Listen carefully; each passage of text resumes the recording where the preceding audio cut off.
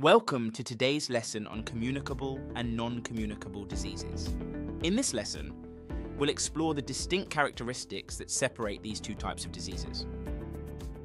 In our lesson today, we will start by defining what communicable and non-communicable diseases are.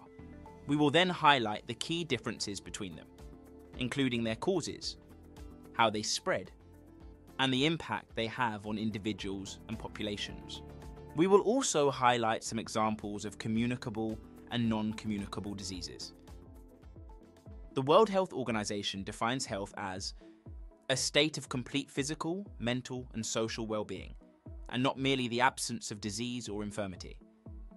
From this definition, we understand that health is not just about not being sick. It encompasses a state of overall well-being, both mentally and physically.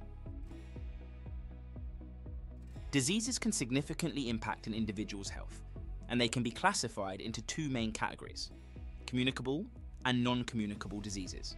Let's break down the differences between these two types. Communicable diseases are illnesses that can be spread from person to person, or between people and animals. These diseases are caused by microorganisms known as pathogens, which include bacteria, viruses, parasites, and fungi. Here are some key points to understand about communicable diseases. Pathogens are harmful microorganisms that invade the host's body and cause disease. Here are some examples of pathogens.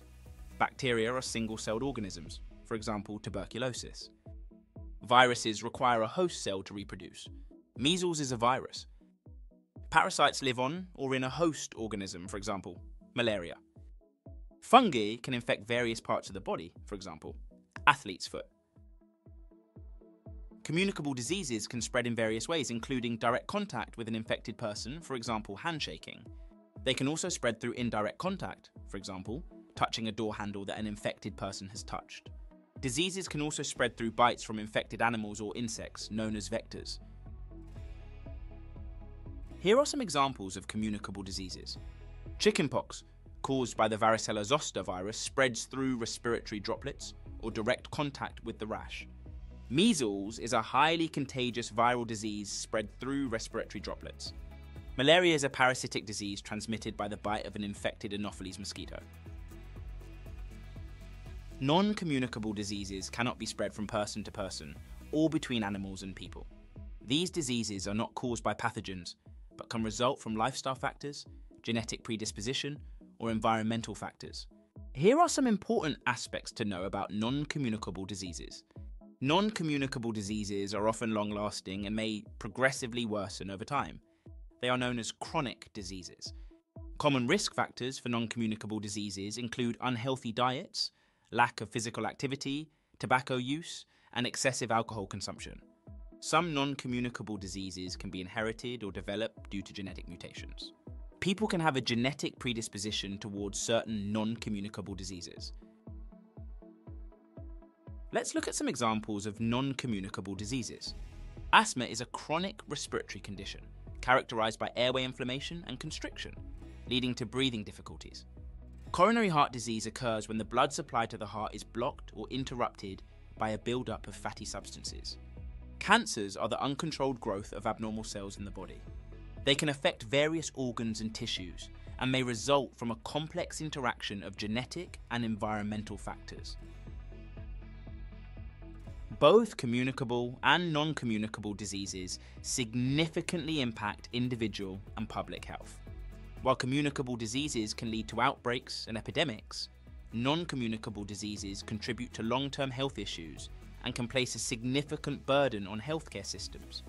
Different methods are used to prevent people from being affected by communicable and non-communicable diseases. For communicable diseases, vaccination helps prevent many viral and bacterial infections. Furthermore, hygiene practices such as regular hand washing, safe food handling, and disinfecting surfaces can help prevent the spread of microorganisms. Quarantine and isolation helps to contain the spread of infectious diseases during outbreaks or epidemics. For non-communicable diseases, lifestyle modifications like eating a balanced diet, exercising regularly, avoiding tobacco, and limiting alcohol intake can reduce risk. Early detection and management of health conditions, can help with making lifestyle changes or having medical treatment before the disease becomes too severe. Education campaigns to promote healthy living and early intervention can help reduce the number of cases of disease in a population. Let's work through some questions to solidify our understanding of communicable and non-communicable diseases. Tuberculosis is a bacterial infection that can spread through the air when an infected person coughs or sneezes. Is tuberculosis a communicable or non-communicable disease? First, identify the nature of the disease. Tuberculosis is caused by bacteria and can spread from person to person via air. Now, determine the type. Diseases spread from one person or organism to another are communicable. Therefore, tuberculosis is a communicable disease. Let's look at another question. Type 2 diabetes is a condition where the body cannot effectively use the insulin it produces. Is diabetes a communicable or non-communicable disease?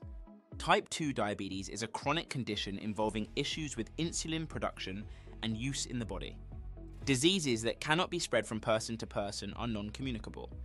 Therefore, type 2 diabetes is a non-communicable disease. In summary, communicable diseases are infectious and can spread from person to person or animal to person, caused by pathogens like bacteria, viruses, parasites, and fungi.